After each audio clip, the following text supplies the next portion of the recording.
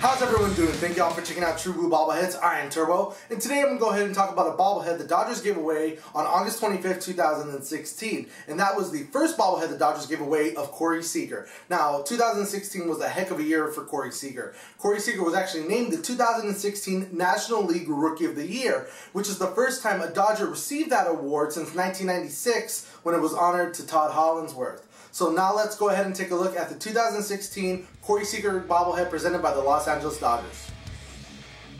Here's an up-close look at the front of the bobblehead box. One of the side panels. The other side panel with some of the promotional schedule. And the back of the bobblehead box. And the box showing number 9 of 10 for the 2016 season. Alright, so here's your up-close look at the Corey Seager bobblehead. You do see him in his Dodgers home jersey in a batting stance. At the base of the bobblehead, it does say Corey Seager, outlined by the Dodger blue on the dirt.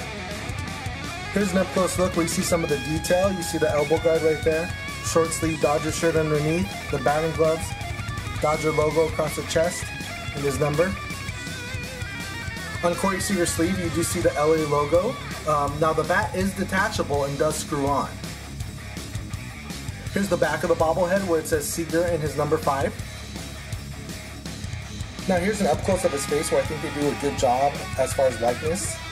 So that was our look at the 2016 Corey Seager bobblehead.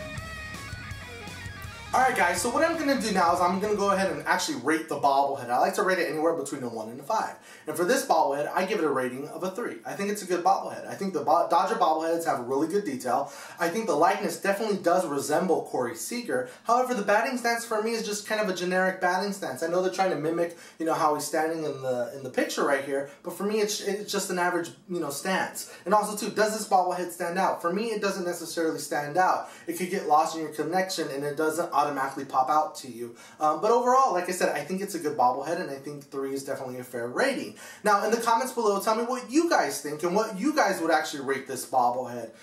So again, thank you guys for checking out this latest review of the 2016 Corey Seager bobblehead given away by the Los Angeles Dodgers.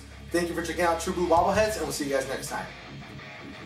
Thank you for checking out the True Blue Bobblehead crew. You can also find them on Facebook at True Blue Bobbleheads and Instagram at True_Blue_Bobbleheads, Twitter at True Blue Crew 2, Snapchat at True Blue Crew 23. And remember, stay true, stay blue. We are the True Blue Bobblehead crew.